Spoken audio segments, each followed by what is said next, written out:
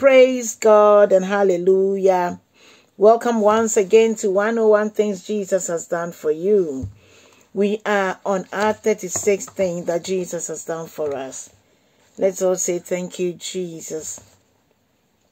Our anchor scripture is from Isaiah chapter 53 verse 4a. Surely he has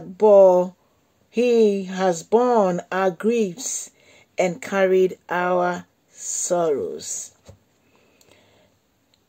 Jesus takes on our problems and pain. This is the 36th thing Jesus did for us when he came here on this earth.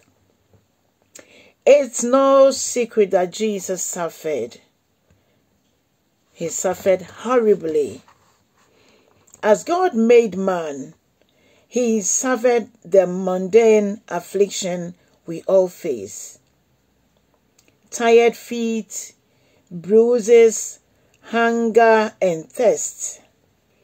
But he also endured one of the most physically taxing tortures ever devised: death on the cross.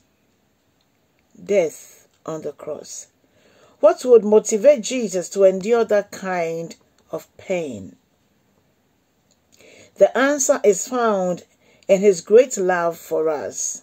He suffered in our place, enduring pain that would bring us healing. As in a mysterious but very real way, the punishment he endured brings us peace. Jurgen Moltmann writes, Good Friday is the most comprehensive and most profound expression of Christ's fellowship with every human being. Let me repeat what this man wrote. Whether a man or a woman, I have never seen the name, so it is not familiar. It is Jurgen Moltmann. And this is what he wrote.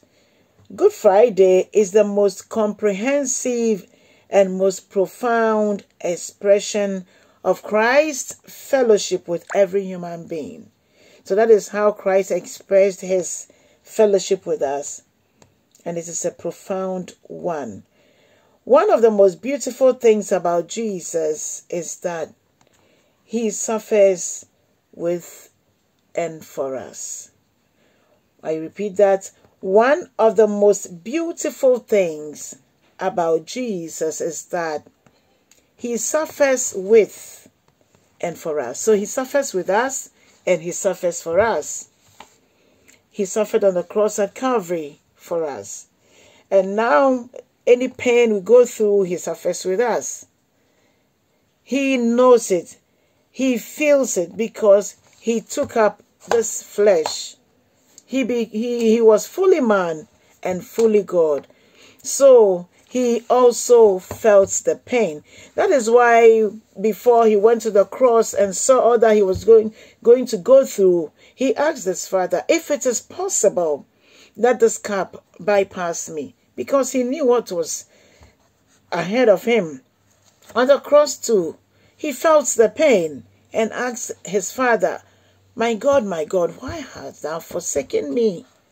Jesus felt the pain.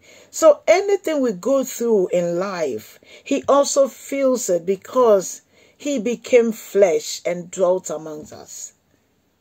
May the Lord help us to understand the love of Christ.